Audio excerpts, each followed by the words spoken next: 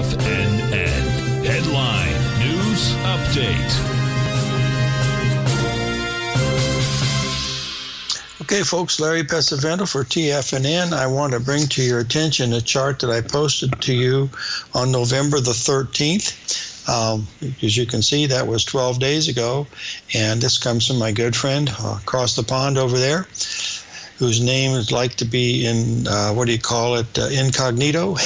Anyway, you can see the ABCD patterns that we're looking at here, but the really important one is related to something that's near and dear to my heart and hopefully yours, and that is the symmetry that's in the Dow Jones Industrial Average and, even more so in the S&P Cash. The S&P Cash here on the weekly basis, we were waiting for it to get to the target area. And you notice that, remember, this came out on November 13th. And the target day was November 27th, plus or minus 5 days. Well, today is 2 days away from that. So this is right in the ballpark. And what's happened today, folks, I don't know if you're aware of this, but the cash S&P market made a higher high by 5 ticks. The old high back on the 13th was, are you ready for this? 60.12. The high today has been 60.15. So it did make a new high. The Dow Jones made a new high. The NASDAQ couldn't even make a 61% retracement. I didn't even check the Russell, but I'm pretty sure the Russell did make a new high. So whether this stuff works or not, I don't know. But this is what you're looking at, folks, is an upside-down version of what happened on March the 5th of 2009.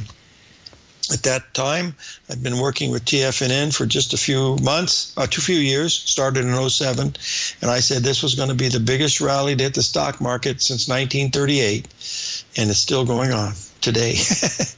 Believe me, folks. Anyway, that's what I'm looking at. Today is it, boys and girls. There is no, unless the market rallies really strong here, make new highs on the close, and yeah, maybe it'll be another day or two, but boy, we're really close to where the lady is getting ready to belt out a few verses of Mother God and Country. So they might be doing the one of, Amazing Grace in my condition, but we'll see whether that's it or not, because I've been waiting for this for quite some time. The futures missed the old high. The futures old high was at 60.53.